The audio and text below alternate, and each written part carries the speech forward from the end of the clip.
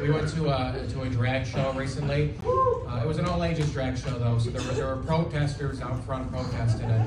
And I don't get why they would protest that. You know, I heard a guy say, if kids see that, they're going to be confused. Well, who gives a shit? I'm confused all the time. Math confuses me. I still have to do that all the time. Right? If a kid wants to see it, let him see it. Why not, you know? But also, on the other end of it, I don't agree with the protesters, but I also think that children shouldn't be allowed anywhere.